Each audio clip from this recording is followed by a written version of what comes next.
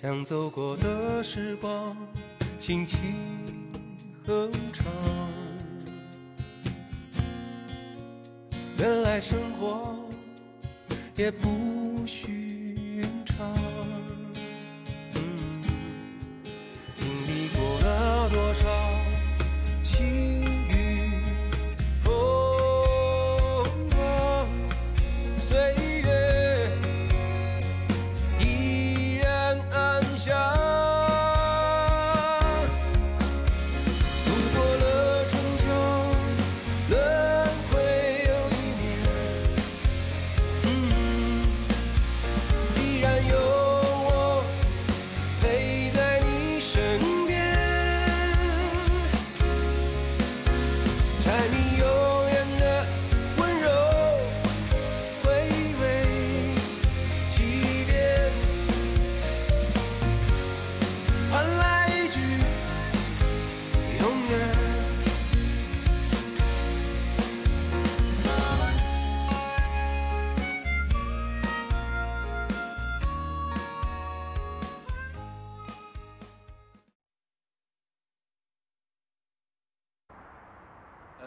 听说战略发展报告已经顺利通过了，祝贺！你祝贺就是拿饮料吗？啊？东哥这样了，不能喝酒。啊，没事儿。服务员，2个酒杯。好的。这份战略发展报告，曾助理确实出了不少力。戴维，你刚才不是还提到曾助理吗？是啊，我是有多羡慕你，你知道吗？有一个那么得力的助手，那么漂亮的秘书。不过话说回来呀，庞总，你把公司那么多优秀的员工都招揽在你的旗下帮你做事，这对公司的人力资源来说，是不是有点太浪费了啊？我已经向崔总提出建议了，相信崔总会考虑的。Great。这样啊，既然庞总呢都已经开口放人了，这边呢就先庆祝你即将升职，必须得喝啊！来，谢谢，干杯！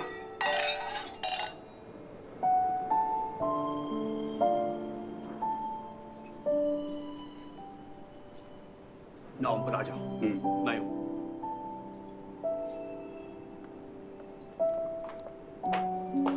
坐下吧。这俩怎么回事？小姐，你怎么知道我吃药啊？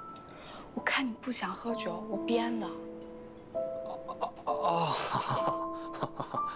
东哥，哎，你真要走啊？嗨，别听他瞎说。刚来没几天呢，走哪儿去啊？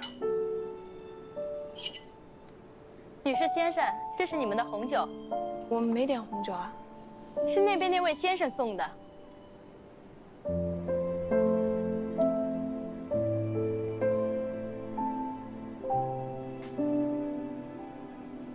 请慢用。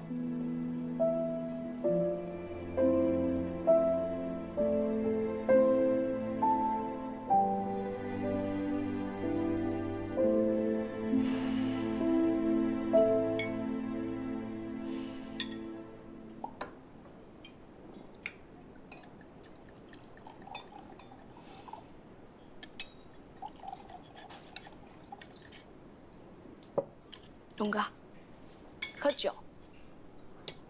你不是让我别喝吗？你都跟他们喝了，你就不能跟我喝2杯？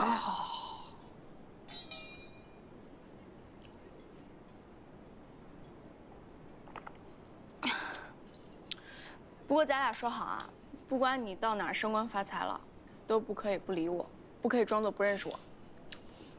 我去哪儿升官发财去？最重要的是，你可不可以不再躲着我了？我没躲着你啊。其实你一直知道，我喜欢你。你知道吗？这次你来庞总旁边做助理，我高兴得不得了。我想着，就算你不接受我，我可以每天跟你待在一块儿，我都好开心呢。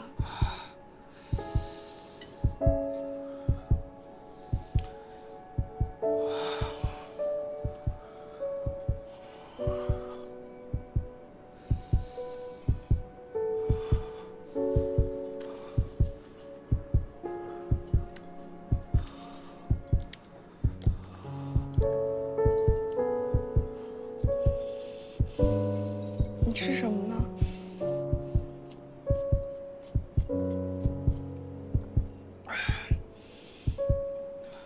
解酒药呢？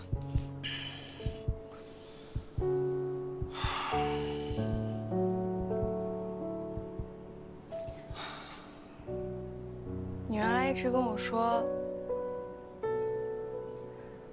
你不想谈恋爱，不想结婚。我之前一直不明白，现在我好像明白点了。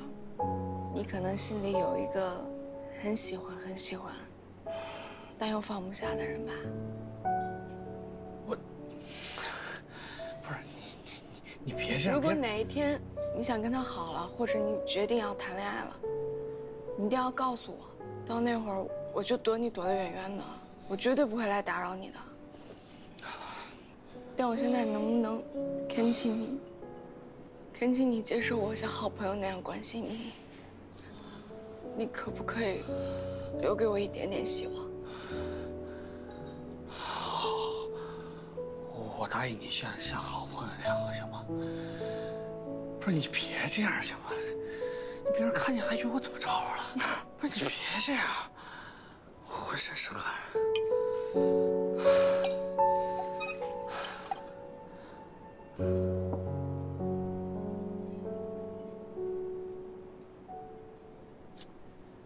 看来啊，这恰到好处的酒精确实能改变一个人呢。这一杯酒下去，估计是要表白了吧？你是一直没有看出来，还是怎么样？当然看出来了，小新暗恋曾志东，他们俩在我身边，我当然看得出来。你呀，这就是你的问题了。对别人的事情你都是明察秋毫，你自己呢？为什么从来不关心一下你自己呢？我有关心自己的方式啊。比如，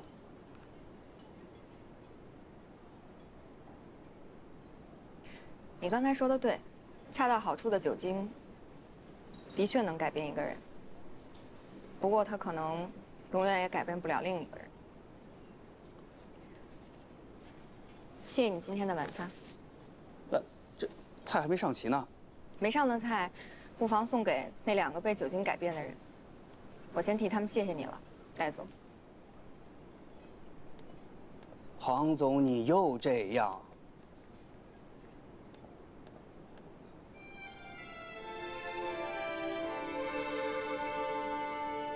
欢迎下次光临。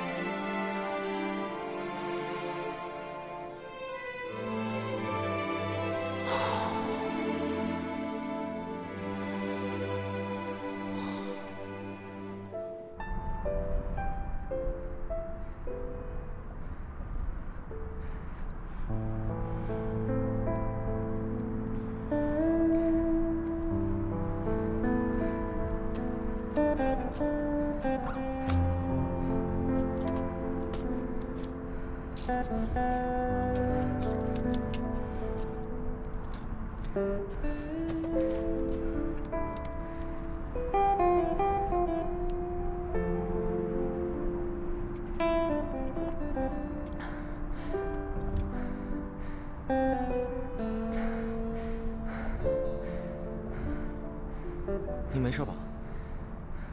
没事，谢谢。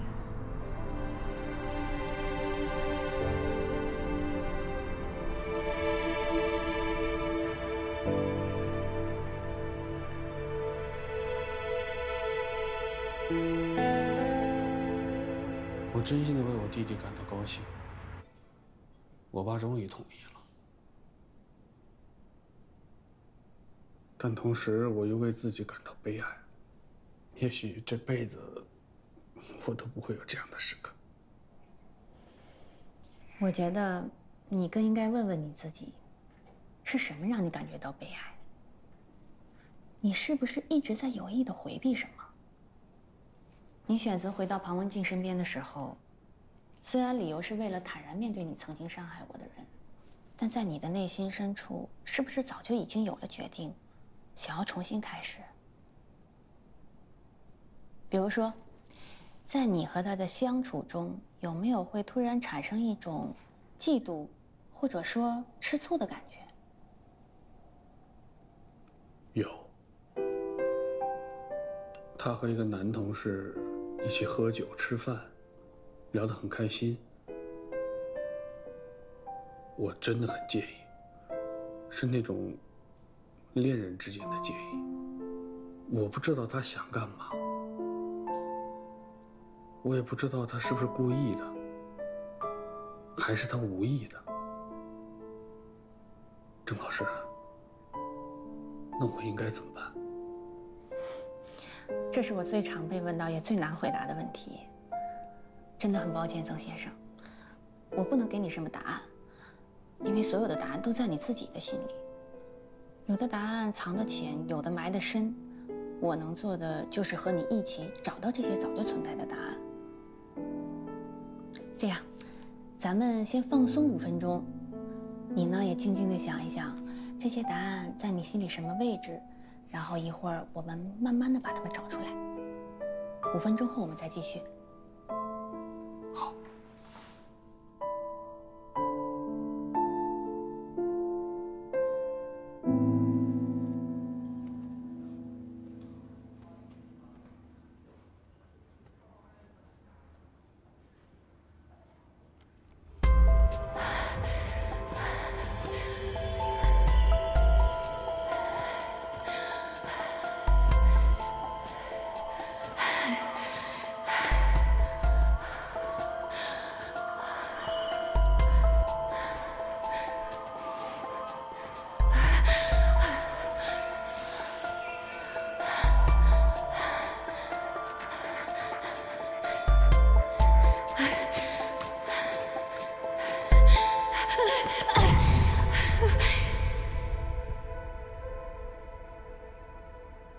香姐，出院手续办好了，咱走吧。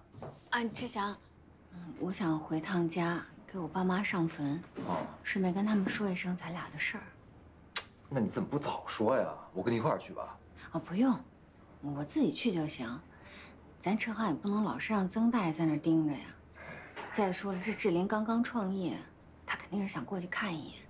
你回车行吧，我自己去就行。行。那你路上小心点啊。放心吧。哦，对了，回来以后啊，咱俩赶紧把证领了吧。我爸这2天一直在催啊。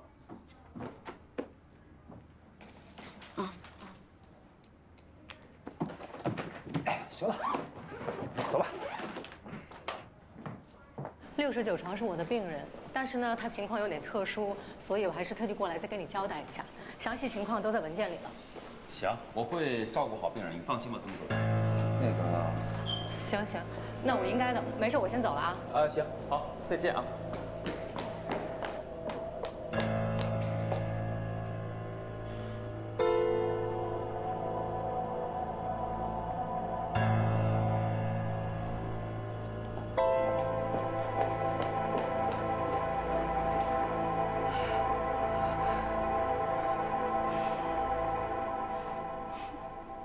小李，哎，曾主任，麻烦你帮我查一下，刚才有没有个叫费亚娟的人来交费啊？好，你稍等一下啊。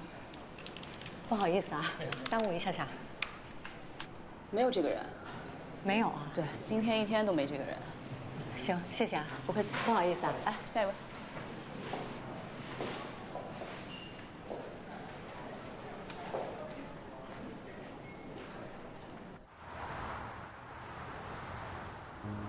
老大，既然这阵子闲下来了，就多陪陪家里人啊，把过去因为工作忙所耽误的都往回找吧找吧。但是学习可不能放松，你迟早还是要回到工作岗位上去的。知道了，爸，一切都按您说的做。好，老二呢，在工作方面已经开始走上坡路了，这也是好事。但是其他方面也不能放松，比如生活方面啊，明白吗？工作、生活两不耽误。 说的太对，下面说老四。哎，爸，那个你看我最近表现这么好，要不然您先说说我吧。重点要说你，先说老四。老四，万事开头难，努力打拼这是对的，但是不能仗着自己年轻就不注意身体，整天整宿的熬夜，是吧？应该早点下班啊，早点睡觉，早点起床，再早点上班，把白天的时间都利用好，何必天天开夜车呢？是的，爸，我都明白。 我们先吃饭吧，我真的好饿呀。那来吧，吃什么吃啊？这个好饭不怕晚，这重点老三我还没说呢。老三你自己就承认了吧，你又干了什么事儿惹着爸了？哪儿也没惹他呀。董春香刚刚出院，你就放心让他一个人跑那么远的路回家吗？你为什么不陪着？人家回去是给老人上坟，你可以帮着搭把手嘛，顺便也等于跟老人汇报汇报。也许人家就是一个地方一个风俗，人家董春香的家里可能就是，比如说就没结婚就不让上坟，是不是？人家香姐说了，等下次再让我去。刚才来过电话了，都说到了，您放心吧。我能放心吗？啊，都知道他家里没有什么亲人了。那他回去之后住哪儿啊？住镇上，镇上有干净宾馆。快吃饭吧，都饿了吧？啊！来吧，就你呗，来。爸身体健康。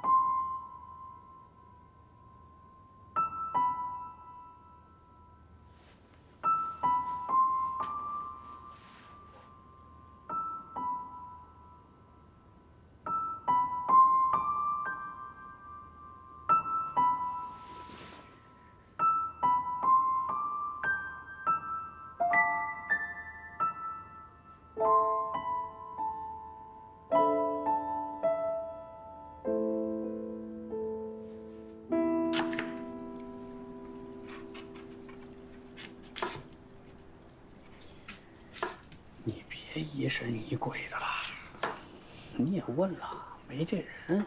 但是我真的看见了，而且我确定我没看错。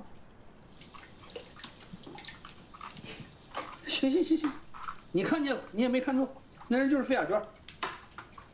那跟我们家又没关系。怎么就没关系了？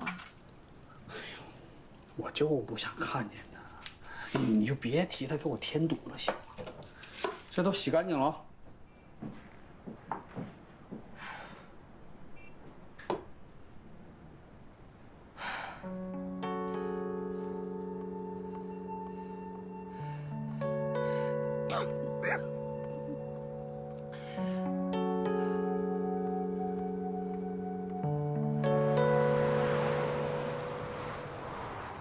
我都说了不用来接我，你说你这大老远还折腾一趟。别提了，你走了以后把没少数了我，千叮咛万嘱咐，说等你下次要是再回老家，一定让我陪着。哎呦，不至于的，就1天。现在是全家人都在担心你，以后不是一个人了。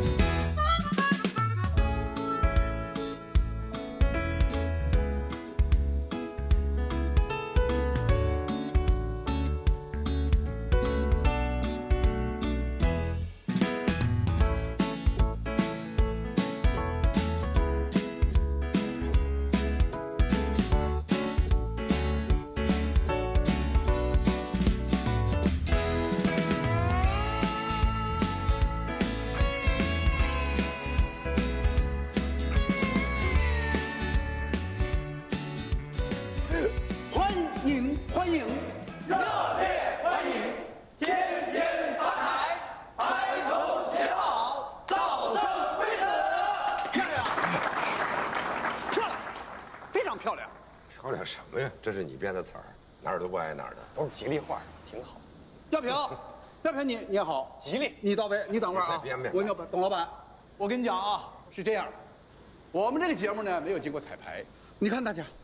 非常齐，我非常高兴，我很满意。今天露的呢，只是冰山上的一小角，接下来让他们结婚生孩子，我好像还有冰山一大角。再说我踢你一脚啊！行，非常好，我很满意，我非常满意。哎呀，我很热闹啊！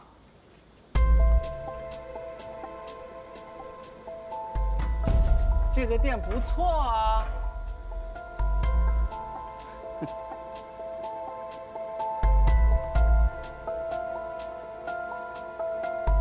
老婆，这我们家店啊，啊，好。他说什么玩意儿？那么多人，啊，老婆，你上次说的那个男的是谁啊？来了没有啊？你谁啊？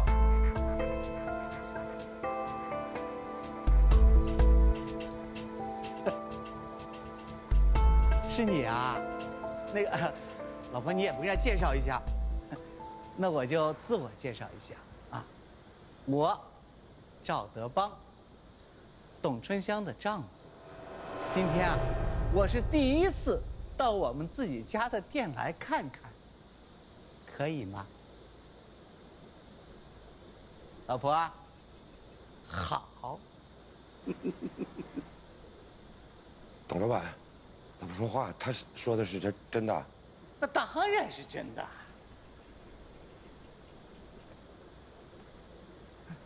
哎，我不是来打架的啊！我给大家看一样东西，结婚证，就是旧了一点，但是真的，是中华人民共和国民政部颁发的。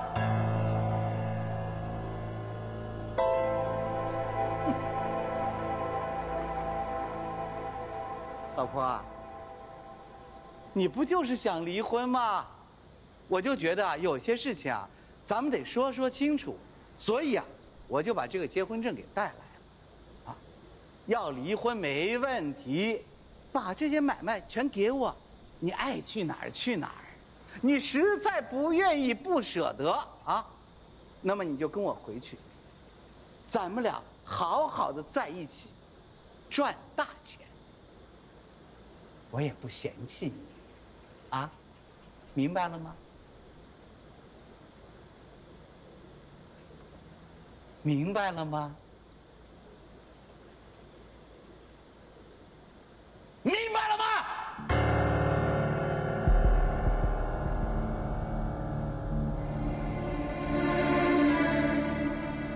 走。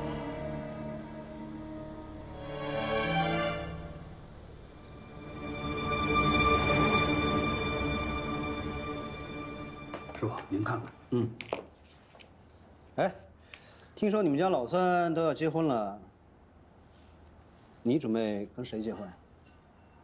这话什么意思啊？你爸都给我打电话了，问庞总还有小新的情况。嗨，这老头儿，哎呦，他不按常理出牌，你就别跟他。我倒是挺关心你跟庞总怎么样了。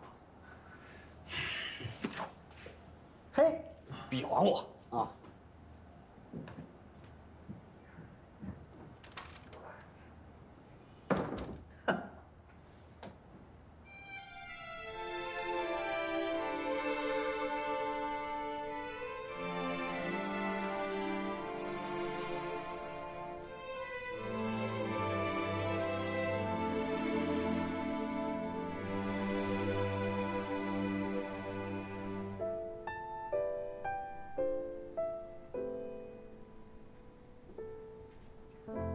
对不起大家，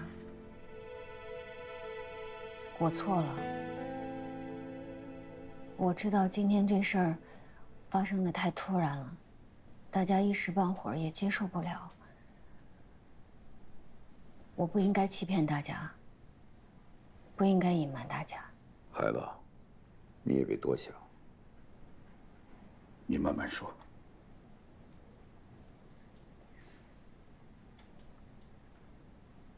我妈去世的早，我爸后来病重也走了，家里边就剩下我一个人，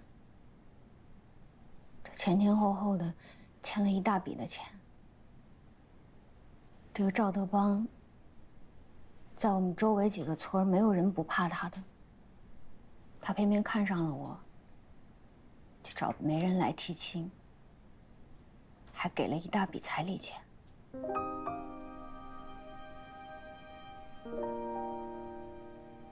我拿着这笔彩礼钱还了债，跟他领了证。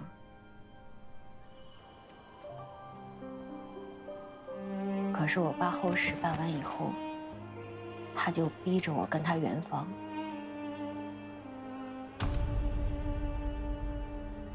是张哥救了我。结婚的前一天，张哥就带我跑出来。我跟张哥算是青梅竹马，从小一起长大，有感情基础。我们两个跑出来以后，就再也没回去过，也陆续到了很多地方。只要我们一挣到钱，就攒着，给赵德邦寄回去。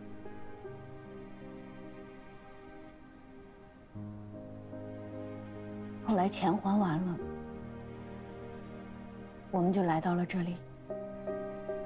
先是开了一个小的修车铺，后来志祥就来找张哥学修车。张哥走了以后，我跟志祥就把车行开到了今天这个样子。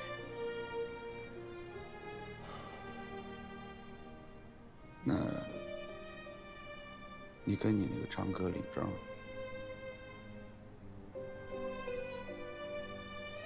我们跑出来不久，这个赵德邦就因为聚众赌博被判刑了，离婚证也没办成。我和张哥就像正常夫妻一样过日子，没有人知道我没领证。可是后来，志祥说要跟我领证，我觉得这事儿不能再拖了，我就回去找他。没想到他就跟过来了。我想好了，只要他答应跟我离婚，不管是钱也好，还是车行也好，我全都可以给他。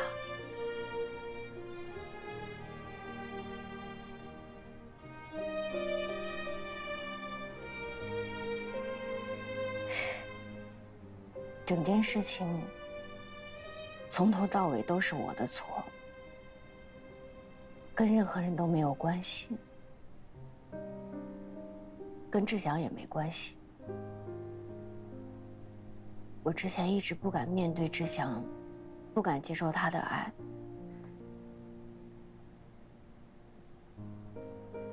跟这个赵德邦也有很大的关系。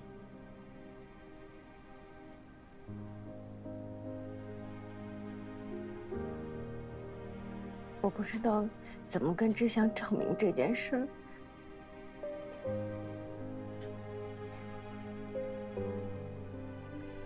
我也不想让他知道我的这段过去。是我错了，我太自私了。志祥，我配不上你。别说了，香姐。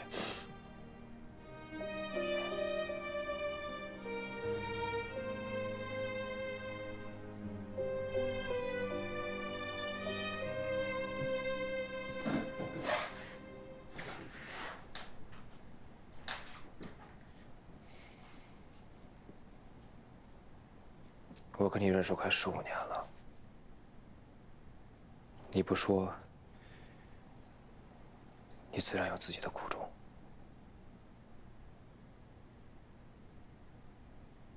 我跟你的感情，不是因为随便一个人说改变就改变的。我不在乎你的过去，我在乎的是我们的未来。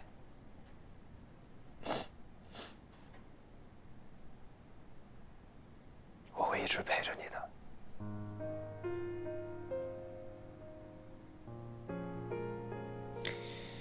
香姐，这个车行不能给别人。这里面有张哥的心血，有你的心血，也有工人们的心血。很多工人在张哥还在的时候，就在这里工作了。他们一直把这里当成家。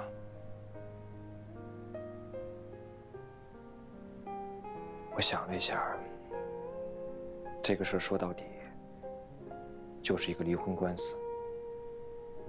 我们找律师吧。我们又没做什么伤天害理的事儿，我们心里坦坦荡荡。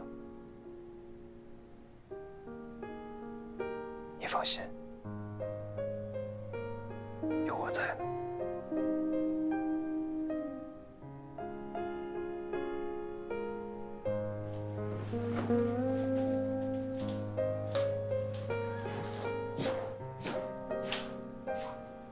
我看看爸去啊。志祥啊，你先坐，我得上趟厕所。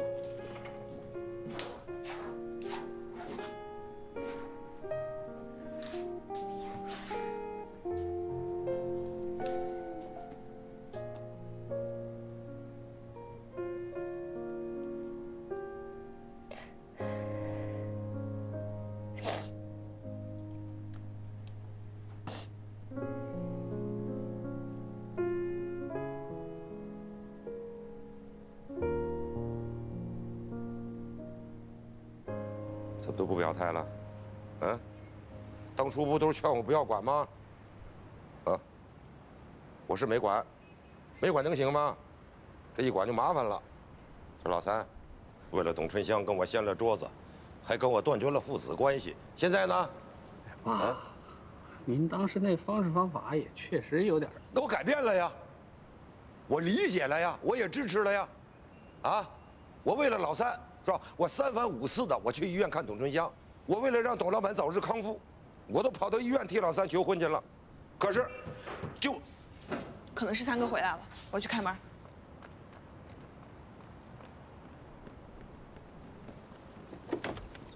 哟，你说，都在家呢？啊，对。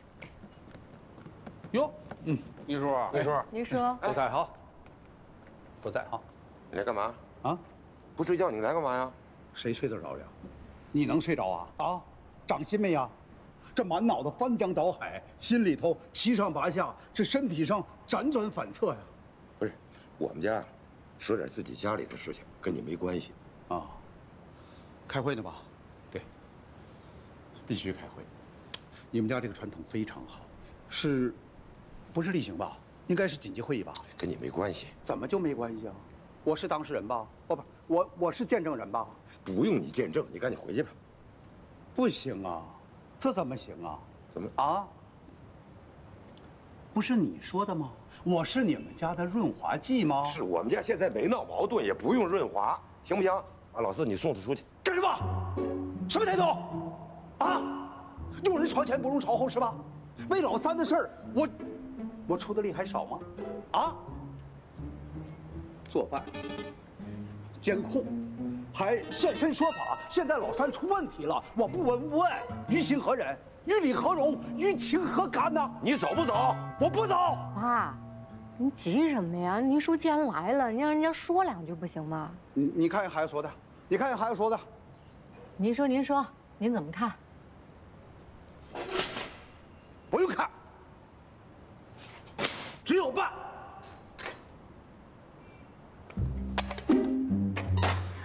烫死我了！要不提醒我，要不提醒我，该怎么办？行，快！我说的对不对啊？秘书，您憋了半天，说了跟没说一样。不是，我都这样，我是抛砖引玉。你也就是块砖，你当初干嘛去了？老倪，你给我听好了啊！你赖着不走可以，你可以在这待着，但是你给我闭嘴。我说哪儿呢？你给我闭嘴！你给我滚！行了，爸，急什么呀？老三这事儿，我说当初。哦，对了，爸，您刚才就是要说。我现在要说现在了。说咱不急，咱不急啊。现在状况就出现了变化了。老三的脾气你们也是知道，脑瓜子一热，不一定干出什么出格的事儿来，是吧？董晨香刚刚出院，又是个女人，是吧？这结婚生孩子的事都不能想了，能不能挺过这关都不好说呀。所以呀，快刀斩乱麻呀！我斩了你。爸，现在最关键的是老三的态度。真正的当事人是董春香，他们俩现在面临的不单只是感情问题，还有财产问题，还有法律纠纷的问题。要是真的打官司，经营的决定权在董春香的手里，老三的责任相对会少一些。但鉴于他们俩现在的感情状况，这就好办了。怎么办？见好就收。这里边有好吗？你聋啊你呀！啊，你没听老大说呀？啊，有财产问题、感情问题，还有法律问题，怎么收？你别急，咱不急，老三咱不急，你让我捋一捋，我这不着急吗？那捋。行了，现在只有一条路可走。爸，这事儿是很棘手，但是老三的压力也很大，对吧？老三冲动，咱可不能冲动啊！对啊，爸，三哥真的太难了。老大，爸知道你工作上有些麻烦，但是没有办法，事到临头了。咱们家就你接触的人层次高些，要找一个好律师。老二，你跟老三是兄弟，你一定要找到他，当面告诉他咱们家人的态度。老四，你虽然年龄最小，但是人只有经历了事情才能够成熟。你要想办法跟董春香多接触，起到稳定军心的作用，这对你也是一个锻炼。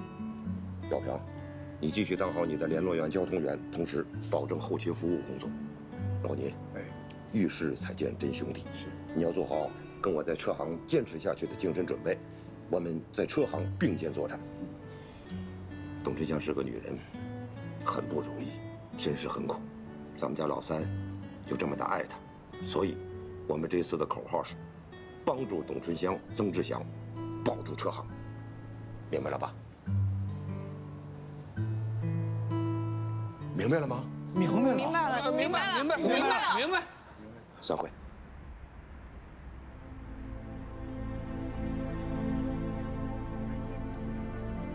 董女士，听完了你的讲述，我觉得问题并不是特别的严重。啊，这样，我首先说一下车行的问题。根据我国婚姻法规定，夫妻双方在婚姻存续期间的劳动所得、生产经营所得、投资所得等等所有的合法收入，均应认定为夫妻双方共同财产。怎么可能是共同财产呢？那如果是，赵德邦完全可以要求分割呀。完全可以呀，法律上他们还是夫妻呀。不过，董女士，根据您提供的信息来看，车行从成立开始，赵德邦实际上正在服刑。车行无论是从资金投入上，还是在劳动经营上，他都没有为车行提供任何实质性的帮助。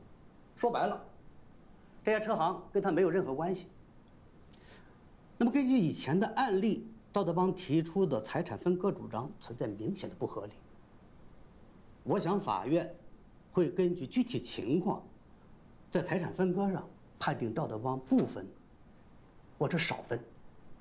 如果他要是同意离婚的话，我可以给他一些钱。毕竟当年在我困难的时候，他帮过我。董女士，你要是这个态度，咱这事就好解决了。那这样，我先约赵德邦见个面，看看他还有什么诉求，然后咱们再沟通。哎，马主任。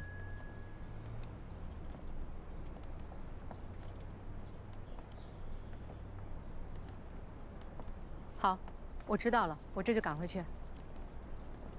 那我走了。姐，我送你吧。不用送我了，赶紧送春香回家吧。明天等周律师电话。春香，别担心啊，咱们一大家子人呢，总会有办法。走了啊。慢点啊。嗯。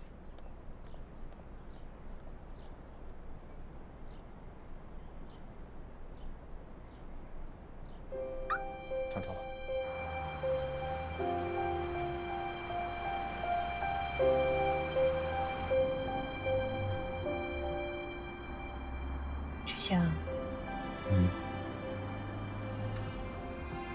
你真不生我气吗？你说什么呢？你要再说我可生你气了啊！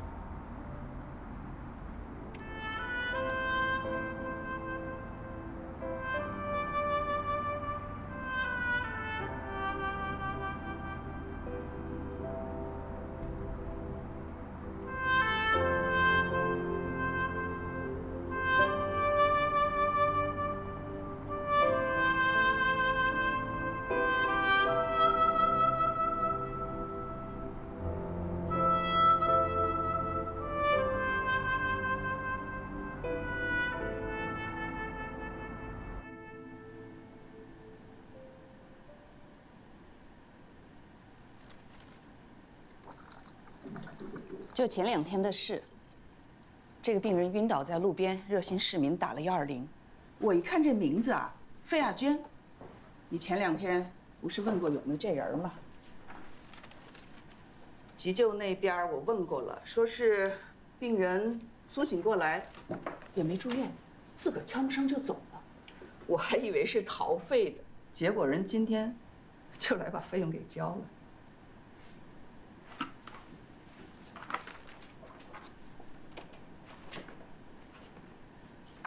谢谢你啊，马主任。那现在照这个情况，是完全确诊了吗？我问过急诊那边同事，说是没来得及做全面检查，病人急着走，话也不多，可能不太乐观。你得有点思想准备啊。志婷，这人是你亲家？我继母。继母。 跟我爸离婚20多年了，这么多年也从来没再见过。那你得赶紧让他住院啊，马虎不得。重婚罪，曾先生，你的心情我特别理解。是这样，董女士跟赵德邦一直没有离婚，这在法律上，2个人的婚姻关系是存续状态。而在这个时期内， 董女士和张先生长期共同生活，形成了事实婚姻，这是我们眼前必须要面对的。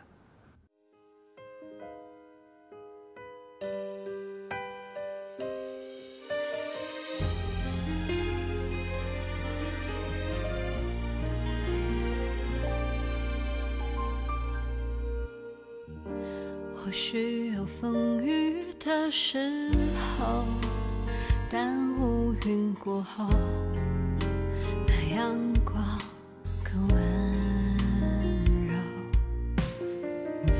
而那些矛盾和烦忧，在和解过后，就让它随风远走。回忆里苦乐悲喜，酿成一杯酒。 余生里，岁月迁徙，一起往前走。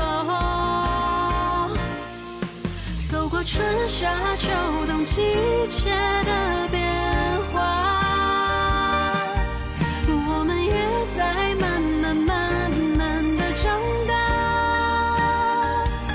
我终于懂得从前没懂的话，字句都是牵挂。 记得回家。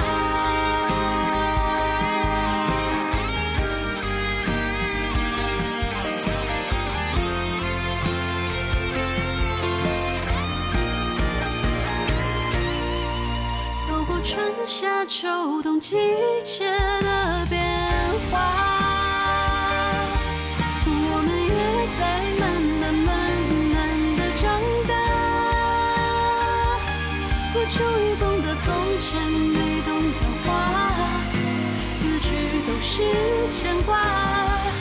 无论走多远，记得回家。